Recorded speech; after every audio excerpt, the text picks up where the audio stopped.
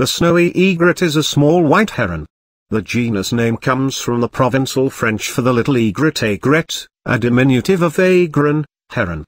The species name thula is the Araucano for the black-necked swan, applied to this species in era by Chilean naturalist Juan Ignacio Molina in 1782. The snowy egret is the American counterpart to the very similar Old World little egret, which has established a foothold in the Bahamas. At one time, the beautiful plumes of the snowy egret were in great demand by market hunters as decorations for women's hats. This reduced the population of the species to dangerously low levels. Citation needed. Now protected in the United States by law, under the Migratory Bird Treaty Act, this bird's population has rebounded.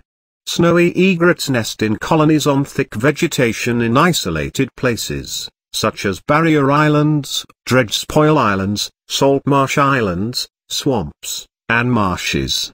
They often change location from year to year. During the breeding season, snowy egrets feed in estuaries, salt marshes, tidal channels, shallow bays, and mangroves. They winter in mangroves, saltwater lagoons, freshwater swamps, grassy ponds, and temporary pools, and forage on beaches, shallow reefs, and wet fields. The snowy egret eats mostly aquatic animals, including fish, frogs, worms, crustaceans, and insects.